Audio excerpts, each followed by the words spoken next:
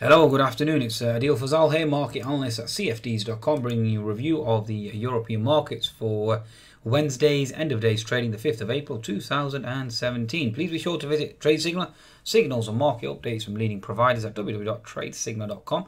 You can certainly download the app at the Google Play and the Apple App Store. Okay, now in terms of the market numbers for European close, let's just go through them. European markets, you have the FTSE up 10 points in the end, certainly coming off the earlier weakness on the back of stronger inflation numbers.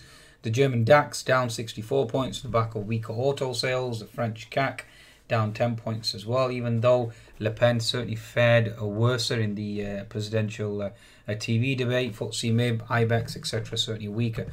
Again, the summation really was the European PMIs overall net negative on the weaker side. Okay, again we had Mr. Wiedmann's hawkish comments regards QE and tapering, and obviously interest rates rising in the foreseeable future. Again, all risk negative. Now, US markets certainly have taken centre stage. We had a short squeeze in the back of stronger ADP numbers, employment numbers certainly coming in stronger than expected, even though mortgage applications dropped. After that, subsequently, we had market services PMI, ISM, all certainly on the negative side, therefore negating the stronger ADP number. Also, we had crude stocks certainly coming in stronger than expected, therefore supply concerns obviously arose again, and you actually got a sell-off in the price of oil. Now, FOMC minutes in the next 7 minutes or so it'll be interesting to see how the markets react then. Market certainly seems to be trading sideways at present. Okay, now we have had other complications in terms of the market rally. We have concerns with regards to North Korea overnight, although that didn't stop the Shanghai index rallying 1.5%. So certainly risk off for geopolitical tensions via North Korea. Obviously, with Mr. Xi's visit now obviously fast approaching, it'll be interesting to see how the markets react there. Also, we have concerns with regards to Syria and the potential chemical attack there, and the ramifications and the implications with regards to the king. I mean, we have King Jordan now, Jordan's visit. I've just listened to the press conference there, and it certainly seems that Mr. Obama really is in crosshairs. I mean, what is he going to do in terms of unilateral action in Syria? He can't go via the UN because it probably get vetoed by China and Russia. So it'll be interesting to see how he reacts. Any unilateral action is obviously interpreted as being risk off, and is risk negative. So just bear that in mind as well. So it's important to understand that aspect in terms of trading and the reaction in the markets. So again, any type of geopolitical uncertainty is risk negative. Therefore, you are looking at the market certainly being under pressure. Okay. And you are looking for risk aversion to obviously kick in. That's my interpretation thus far. So geopolitical uncertainty via North Korea and the ramifications it has in China, and obviously the Chinese visit as well in terms of trade concerns. It's all interwoven. Obviously, again, with regards to the Syrian situation, will Mr. Trump intervene? If he does, then how will the Russians react? And that has ramifications in Ukraine and across the broader spectrum as well. So everything is interlinked and interwoven. Also, given the fact that Mr. Bannon has been sacked as well. So again, what are the ramifications of that? Will there be political infighting? Will that help the cause in terms of trade? The healthcare bill, and obviously the tax reform going forward as well. Will he lose political clout further? Obviously, any disagreement, he'll lose support within his own party and internal factions. And any signs of internal factions is obviously risk negative, because it means that Mr. Trump can't obviously fulfill his promises. So all these aspects from a fundamental view are very, very net bearish from my understanding, and you are looking at risk aversion, especially given the fact that Mr. Trump has been criticising Germany. That's why you actually seen the German DAX down today as well, due to the uncertainty going forward in terms of German exports, given number one, US auto sales on the decline sharply as well. Okay, and not only that, you have Mr. Trump doing a trade review of all the nations that he has a trade deficit against. So, i.e., Germany's the chief culprit, and obviously him blaming the euro weakness and euro debauchery on Germany, which in essence is a ECB phenomenon as opposed to Germany dictating its currency in which way it moves. So again, that's interesting to see. Okay, hence the reason why Mr. Wiedmann is sounding very hawkish now and attempting to get the euro higher as well. Okay, and generally speaking, you've had inflation numbers certainly perking higher as well.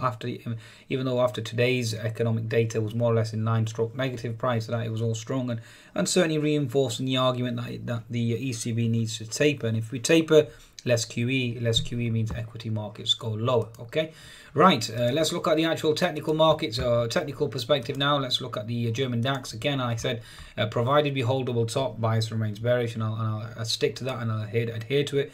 Although having said that, with the Nasdaq breakout today, it certainly does bring that theory or that argument into question. Okay, again, it does bring that into question, given the fact that the Nasdaq on the daily chart, as I've already stated, that the Nasdaq and the DAX are interwoven, and with the Nasdaq breaking higher, it certainly does bring the actual argument that the DAX will hold double top, etc. So it'll be interesting to see how we close today. Can we actually close above that key 54.30 for 440? Sorry, post FOMC minutes. Will we see a sell-off on geopolitical concerns, etc., etc.? It'll be very, very interesting to see how we close today. Okay, if we hold the pivot high is 54.53. We're currently trading around the 54.70 zone, so it's only a 15-20 point return or pullback, and we're back below that key resistance zone. So let's see how we trade. Okay, or alternatively we could have a broadening, expanding wedge type pattern here as well. So let's see how the market unfolds, and I'll certainly make my decision once we close. But given the fact that the Nasdaq has broken higher, it needs to be respected. Okay, on the back of stronger ADP. Right. Okay, in terms of the German DAX again. Apologize for making these videos very long, folks, but I must discuss what's on my mind and my thought process. Okay, so bear flag on the daily chart. Obviously, German DAX certainly under pressure. The real next support really is a gap fill at 12,150. Now, given the geopolitical tensions and the uncertainty surrounding that, etc., ECB Wiedmann certainly sounding hawkish, so on and so forth. One would expect, and I do expect, the German DAX to close that gap below at 12,150. So look for weakness on the US markets. As you can see here towards the close, you can see the German DAX flushed quite powerfully. You can see we hit a pivot high of 12,290, and then all of a sudden we're down 60, 70, 80 pips. So it's interesting. Okay, very, very interesting. You can certainly see that resistance is holding. We have a lower high, no higher highs and higher lows. It's definitely a lower high, and that is risk negative from my understanding, especially when the weekly chart is holding resistance. Okay, looking at the French CAC now. French CAC as well, going towards a close. You certainly had a sell-off on the back of Steve Bannon news, okay, being demoted or sacked. So again, risk negative. 60-minute chart, at the moment you have a H&S formation on the French CAC, given the fact that the DAX is holding resistance. So you are looking for a lower high here. Bear in mind the political uncertainty regarding the election as we get closer and closer certainly rises. And as you can see, the French CAC has been rising ever since, and it's totally oblivious to any type of risk at all. So again, that certainly needs to be factored in as well. So H&S formation on the French CAC looking to move lower. 10-minute chart on the FTSE 100 really certainly flushed late on the back of obviously oil data. Oil inventory is certainly increasing, and therefore the oil rally certainly unraveling very quickly. Okay, for now we have potential support here, diagonal trend line. We've broken down below that. The pivot high certainly is 7,360 for now. Mr. BOE Villeghe, if I'm pronouncing that correctly, apologize, folks, if I'm pronouncing that correctly or not. Mr. Villeghe basically is his interpretation is certainly of being dovish. Now, he certainly tried to spin the inflation numbers this morning, given the fact that we had economic data coming out stronger, but inflation certainly spiking, and that's what caused the weakness in the FTSE 100.